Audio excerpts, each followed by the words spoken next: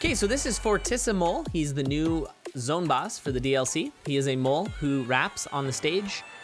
Kind of awesome. Now, the way he works is he really cares about the front row of his crowd. So he's on stage, there's 2 rows of skeletons.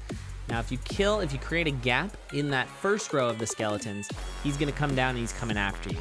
Now, if you stand for an extra beat next to him while he's underground, he's going to pop up, and that next to him counts diagonally as well, so it's the 8 squares around him, okay? So let's see what that looks like. I'm not gonna go super fast or anything, I'm just gonna try and do it. Okay, so I've created a gap, now he's gonna come after me.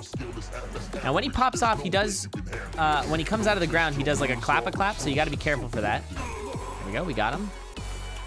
And this boss just kind of takes a little bit of practice to get used to the way in which his movements work. Now this is the typical fast strat that I do.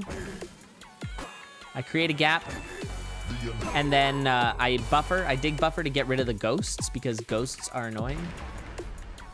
Show you that again. Okay, now we've got that gap. Now he's gonna come after me. Now this is scary because I've got bats and skeletons. There we go. So usually you want to do that side step, because then you'll have that second beat next to him, which will cause him to pop up. You can use the walls as well to dig buffer, although it's obviously not going to be quite as fast, especially now that you can aggro him diagonally. But I can try to show you that. Okay, hold on. The unholy moly, underworld bully, I will crush those who oppose me. Like that. So you can do that as well.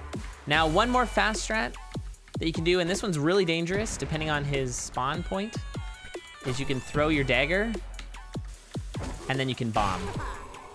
Now it's really dangerous depending on where he spawns, because you might have a lot of enemies up in your face when you do that, but that is the current bomb strat. You can like try to bomb out his stage or something like that, but that's kind of the way to do it. And then, I don't know, maybe there's some new strats that we'll figure out, like throwing your dagger this way. I don't know. That's yet to be determined, but we will see. So stay tuned, I guess, for Fortissimole, because we're still early